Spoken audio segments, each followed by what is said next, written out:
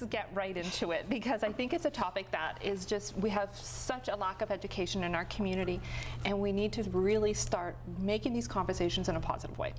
So share with us a little bit of your experience and what you feel we can do to educate our community on MAID in the North.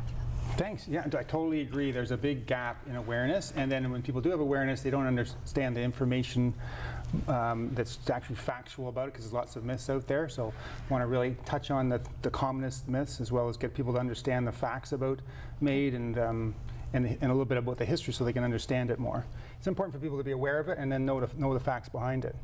Okay. So I could run through some of the facts that I really want people to share. Please do. So if we could go to my slides. The conversation in Canada really starts with Sue Rodriguez in 1993, and she's famous for saying, "Who owns my life? And if she can't consent to her own death, whose body is this anyways?" You know. So so she had ALS, which is a really not pleasant disease to die by. So just so you know, what that picture doesn't demonstrate is how weak she is. She can't move her arms.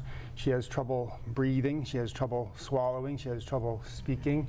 And she's requested, it's a very nasty death. So she took her went to the Supreme Court of Canada, and she lost 5-4. And one of the Supreme Court's judges subsequently expressed remorse and concern about that.